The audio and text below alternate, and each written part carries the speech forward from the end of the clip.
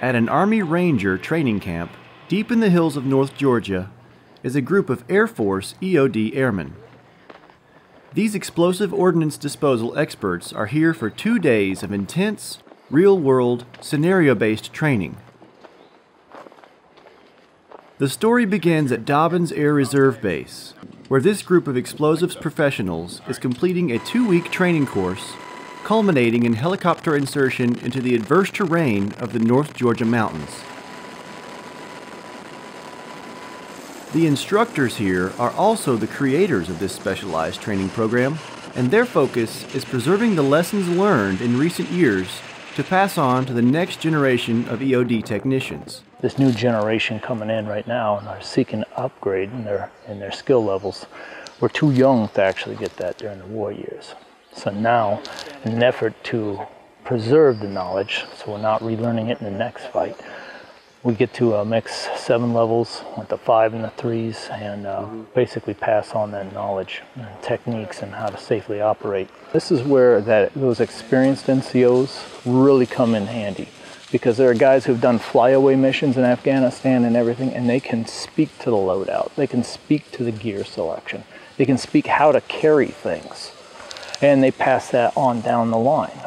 I can't think of another place I can get active duty reserve and guard EOD techs together to actually share their experience, the knowledge, and all the lessons learned that they've had through personal experience other than the Viper training program.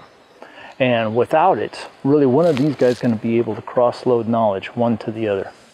The younger troops, who are still in upgrade training, are quick to recognize the value of this program. This is stuff that we need to do. It's refreshers, it's new training, it's new stuff that you learn. It's absolutely vital. Funny thing is, like, stuff that I thought that I knew pretty well, like our X-ray systems, I've learned tenfold here than I have just trying to fumble my way through it. And it's all due to these instructors. These guys, they know the job better than anyone, and just coming into it, they teach you a lot. Even the more experienced EOD techs are impressed by the realistic nature of this training. I think what was the capstone of the course for me is being able to take and load up on a helicopter, come out to an LZ, and they drop you off, you do some land nav, you get to your problems, and you take care of the problems. You camp out here overnight, and it's very realistic to things we would do in the real world. You can't get this kind of training at home stations sometimes, depending on where you're stationed.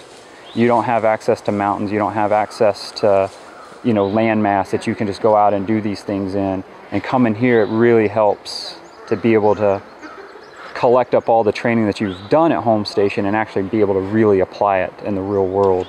Part of what makes this training so successful is the unique partnership between the Air Force and the Army. Something unique to Dobbins is how much help I've been able to get joint service. We're flying out on Army Black Hawk helicopters into the Rangers Mountain Warfare School to operate an Air Force EOD program. I haven't known of any other place that's got that much joint service cooperation. Reporting from Dobbins, I'm Tech Sergeant Benjamin T. Hayes.